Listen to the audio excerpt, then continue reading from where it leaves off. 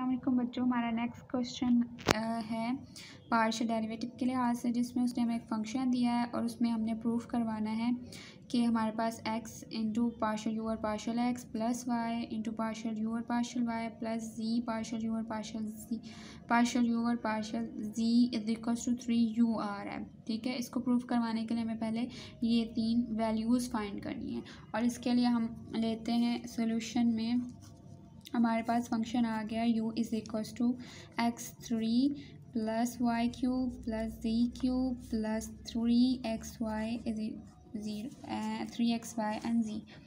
Let's next हम इसका derivative लेते हैं, तो डिफरेंशिएट करवाते हैं हम with respect to x।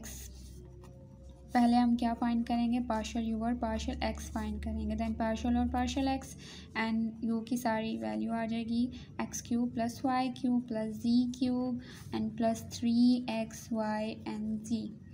Okay, अब आप लोगों को पता है कि जब हम पार्शियल एक्स के रिस्पेक्ट डेरिवेटिव लेंगे तो हमारे पास y एंड z उस टाइम में कांस्टेंट कंसीडर होंगे।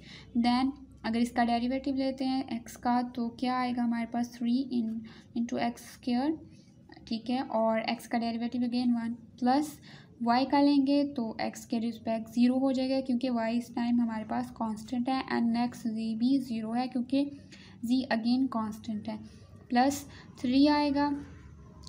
x इस टाइम वेरिएबल है, y z कांस्टेंट है, 3 के साथ y एंड z लिख लेते हैं एंड देन जब हम x का लेंगे तो वो हमारे पास आएगा 1। तो इस तरह से इसकी value 3x square plus 3yz आ रही है।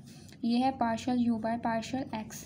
देन अगेन लेते हैं, डिफरेंशिएट करवाते हैं u को विद रिस्पेक्ट टू, अब हम y के इसका हम डिफरेंशिएट करवाते हैं with respect to y। Then y के रिस्पेक्ट जब हम इसका डेरिवेटिव लेंगे तो पार्शियल u और पार्शियल y आएगा। अब हम डायरेक्ट डेरिवेटिव इसके ऊपर u के ऊपर अप्लाई करते हैं, देन x क्यूब हमारे पास 0 आ जाएगा क्योंकि ये क्या है कांस्टेंट। एंड अगर हम y का लें तो y हमारे पास क्या आ जाएगा प्लस 3y स्क्वायर आ जाएगा, प्लस z 0 आएगा, प्लस लेंगे 3x और z कांस्टेंट है, देन y का डेरिवेटिव हमारे पास 1 आ जाएगा एंड इसको अगर लिखें तो 3y square plus 3x z हमारे पास आता है partial u by partial y। Then हम डिफरेंशिएट करवाते हैं इसको u को with respect to third variable that is z, ठीक है। देन u पार्शियल u और partial z is equals to, अब इस पर भी डायरेक्ट डेरिवेटिव हम अप्लाई कर लेते हैं, ठीक है। तो हमारे पास u क्या है, एक्स क्यूब है, तो एक्स क्यूब यहाँ 0 आएगा क्योंकि इस टाइम में ये कांस्टेंट है, कांस्टेंट का डेरिवेटिव 0 होता है। देन y क्यूब, इसका अगेन डेरिवेटिव हमारे पास क्या आता है 0, देन प्लस से z क्यूब, इसका डेरिवेटिव अब हम लेंगे क्योंकि z इस टाइम में हमारे पास वेरिएबल है, तो देन इसका डेरिवेटिव 3z स्क्वायर आ रहा है, plus 3x and y constant है, z का डेरिवेटिव लेंगे तो 1 आ जाएगा। देन हमारे पास क्या वैल्यू आती है 3z स्क्वायर आता है प्लस 3xy आता है and partial u by partial z आ गया। अब हमने प्रूफ क्या करवाना था बच्चों, प्रूफ हमने ये करवाना है कि ये हमारे पास वैल्यू है कि x को मल्टीप्लाई करवाना है हमने partial u by partial x से, तो मल्टीप्लाई करवाते हैं एंड इनको एडिशन करवाते हैं, देन फाइंड करते हैं कि हमारे पास 3u आ रहा है या नहीं। ओके, फर्स्ट ऑफ ऑल तो हम यहाँ इन इक्वेशंस को नाम देते हैं 1, 2 एंड 3, ठीक है। देन यहाँ हम लिख लेते हैं मल्टीप्लाई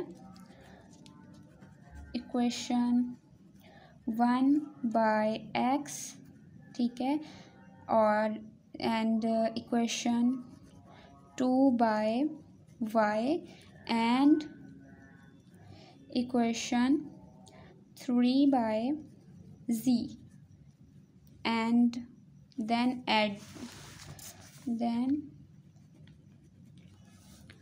add all these, ठीक है।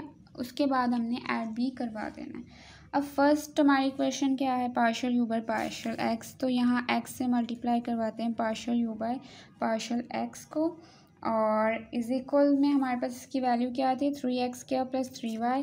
तो इज इक्वल्स टू में ये बाद में लिख लेते हैं, उससे पहले हम लिखते हैं plus Y partial you by partial Y, क्योंकि राइट साइड को राइट में और लेफ़्ट को लेफ़्ट में लिखना है तो पहले मल्टीप्लाई करवा लेते हैं राइट साइड की सारी वैल्यूज़ को, यानी ये और ये वाली वैल्यूज़ इनको मल्टीप्लाई करवाते हैं, इनको ऐड करवाते हैं, फिर लेफ़्ट और लेफ़्ट साइड को मल्टीप्लाई करवा के ऐड करवा लेते हैं।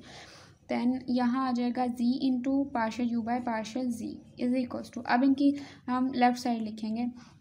लेफ़्ट साइड में हमारे पास x into Y partial you Y partial x की हमारी लेफ़्ट साइड क्या है 3x² है प्लस 3yz है, ठीक है। उसके बाद प्लस लिखते हैं यहाँ, उसके बाद आएगा y and partial you by partial y की लेफ़्ट साइड हमारे पास 3y² plus 3xz, then z आ जाएगा and partial you by partial z की जो लेफ़्ट साइड है वो हमारे पास क्या है 3z² प्लस 3xy। अब इनको हम मल्टीप्लाई करवा के सॉल्व करवा के देखते हैं हमारे पास आंसर में क्या आ रहा है। ये आ जाएगा 3x³ प्लस आ जाएगा 3xy, z आ जाएगा, यहाँ करेंगे तो प्लस y 3 आ जाएगा और y³ आ जाता है, प्लस आएगा 3xy, z आ जाएगा, प्लस आएगा और ये वैल्यू आ जाएगी 3z³ एंड प्लस आएगा 3xy एंड z, ठीक है। और अब देखिए हमारे पास ये तीनों वैल्यूज़ क्यूब वाली आ रही हैं, तो पहले इनको लिखते हैं।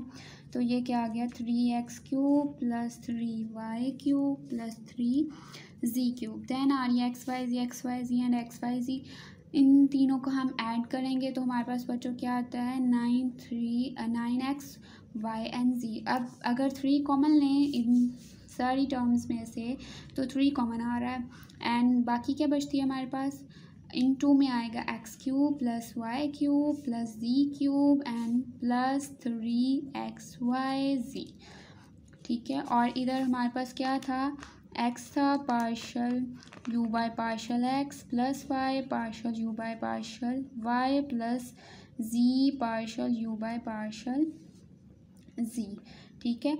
और अगर हम देखें तो ये हमारे पास वैल्यू कौन सी आ रही है, हमारे पास वैल्यू बच्चों u की आ रही है, ये देखें u की वैल्यू आ रही है, देन इसको हम इसमें पुट कर देते हैं एंड 3 इंटू यू आ जाएगा और ये हमारी वैल्यू प्रूफ हो गई जो उन्होंने हमसे मांगा था, हैंस हम यहाँ लिख देते हैं कि प्रूफ्ड, ठीक है। हमारा आंसर प्रूफ हो गया यहाँ तक जो उन्होंने हमसे मांगा था कि हम अगर इनका पार्शियल डेरिवेटिव लें और इनको ऐड करवाएं मल्टीप्लाई करवा के तो हमारे पास वैल्यू 3u के इक्वल आ रही है। ओके।